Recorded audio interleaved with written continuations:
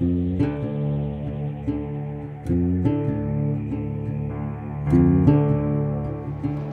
a commercial fisherman, been diving since in California commercially since 1970.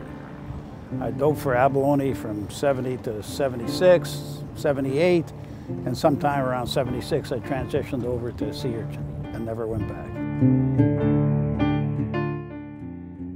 Oh, in California we had like 35,000 fishermen in California. Now we got 5,000 left.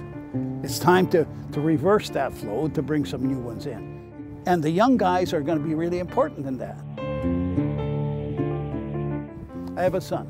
Luke is 30 years old now, and he dives with me. He started diving with me a few years ago. It was hard to get into the fishery. He tried for 8 years to get into fishery. And I said, on what planet does it exist where a father can't bring his son into his profession? We're designing a commercial fishing apprenticeship program in collaboration with the fishermen of California who've asked for such a program. I think the apprenticeship is really important so that we can responsibly grow the industry. That's the future. See, we're getting old.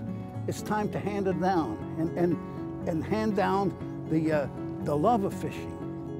One of the things that's really special about fishermen is they're a great resource for keeping an eye on our fisheries. They're out there almost every day, and they not only bring back fish for us to eat, but they also bring back information and potentially data about the very fisheries that they're fishing, and this could be really important. The scientists realize that this is a research boat. It goes out 130 times a year, collects information that they're willing to share with me. I've been diving now for almost 50 years next year, and everything is still new. You jump in, I can't wait to get in to see what it looked like and what kind of changes I can see in that specific location. When we started collecting data and sharing it with scientists, we started speaking the same language.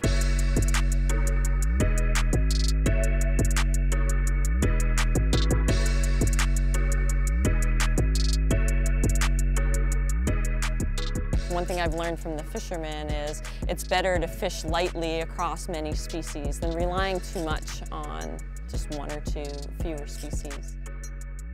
What puts us aside from every other place is the wide variety of fish. We get fish from 1,000 miles out, we get fish from 50 feet out, we get everything. We get 40, 50 species of fish. Because of that, we harvest sustainably, and that's what we want to be known for. I see the sky's the limit, sky's the limit.